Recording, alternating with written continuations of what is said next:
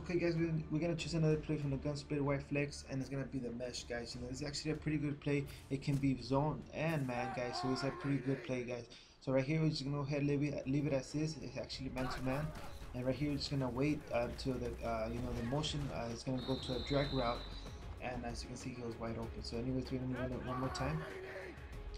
Leave it as is, and right here just gonna hit a motion the guy, and right here he gets a nice catch. He's wide open. Actually, it's already an automatic motion, guys, so you don't have to move anything. Just go ahead and hike the ball, and read the guys. Right here, just go ahead and motion. Right here, he's wide open, and we get nice yards right there. So it's pretty simple, guys. You know, you don't have to do much.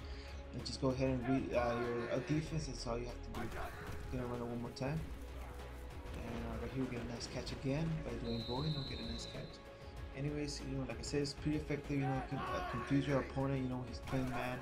You know, he's trying to use safety or anything. And right here, you're gonna get open every time and you get nice yards. So we're gonna go ahead and choose the zone play. You know, so you can see as it works as well. We'll go ahead and choose mesh again.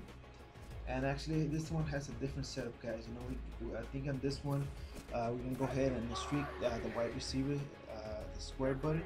So right here, as you can see, we streak the square, and just wait until the drag route, the motion route, gets wide open. So we run it one more time. Actually, I streak the square so we can get more separation from the linebacker. You know, as you can see right here, you can also do that as well. You know, you see the wide receiver from the outside wide open. Just go ahead and throw it to the outside shoulder. You know, so we can go ahead and catch it. And as you can see right here, he's not open. And then we can just go ahead and throw it to the drag. So we're going to run it one more time. So right here, the motion is right here. So right here you see the square button wide open. We get a nice touchdown.